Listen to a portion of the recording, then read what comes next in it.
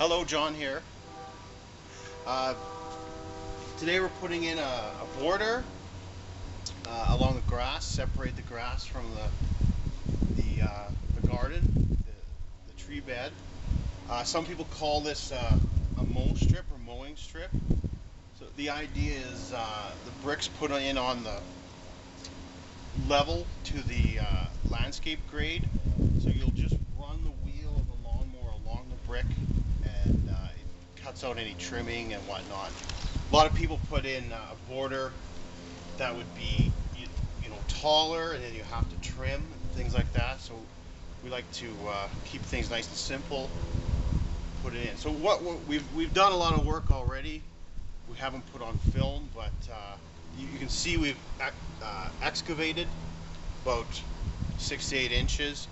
We want a nice 4-inch deep bed of gravel. We went along and compacted it, and then your brick is a little over 2 inches thick, so that adds up to 6 inches. So we have a bit of a bed here.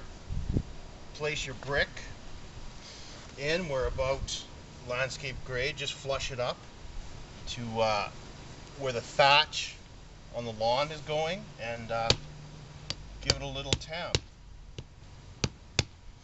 Keep going along like that.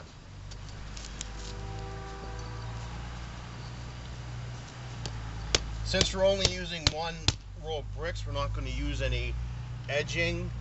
The lawn will hold in most of it, and then we'll backfill with loam and mulch.